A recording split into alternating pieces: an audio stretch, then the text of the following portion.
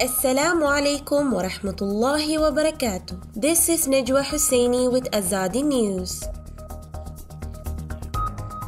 Bangladesh and Malaysia reject rescued Rohingya refugees.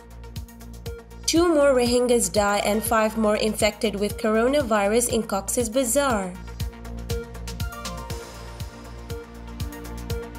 Bangladesh has said it will not take back nearly 300 Rohingya who were detained by Malaysia after their boat was found drifting off the country's northwestern island of Langkawi, as hostility towards the mostly Muslim refugees continues to grow. Bangladesh's Foreign Minister A.K. Abdul Mu'min said his country was neither obligated nor in a position to take any more Rohingya, and urged the global community to help relocate the more than 1 million Rohingya who fled there after a brutal crackdown in their native Burma in 2017. On Tuesday, Malaysia's Defense Minister Ismail Sabri Yaakob had suggested that the rescued refugees should be sent back to Bangladesh. The Rohingya should know if they come here, they cannot stay, the minister told reporters in Kuala Lumpur. Sabri said Malaysia's foreign minister would ask Dhaka to take back the detained refugees if they were found to have fled the refugee camps, while the government would also ask the UN refugee agency UNHCR to resettle the group in a third country. As of February 2020, UNHCR had registered an estimated 180,000 refugees in Malaysia,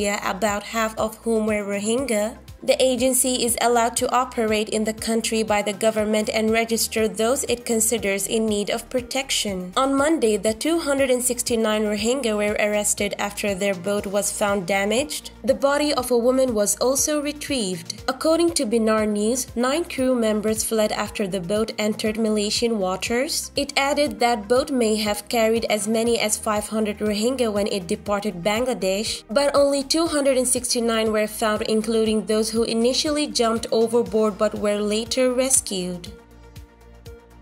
2 more Rohingya men died from coronavirus on Monday, taking total death in the Rohingya camp to 3. One of them was 58 years old and a resident of Camp 10, while another was 70 years and a resident of Camp 7 in Ukiah, said Dr. Abu Toha MRH Buyan, health coordinator of the Refugee Relief and Rehabilitation Commission. Besides, 5 more Rohingyas were diagnosed with coronavirus on Monday, he said, adding that total number coronavirus cases rose to 35 till Monday. Meanwhile, 2 Rohingya men made recovery from coronavirus. Earlier, a 71-year-old man died at isolation center of Rohingya camp on June 1st. Earlier, on May 16th, 2 more Rohingyas were diagnosed with coronavirus at Kutapalung Rohingya camp in Cox's Bazar, forcing the local administration to put some 5,000 Rohingyas at the camp under complete lockdown.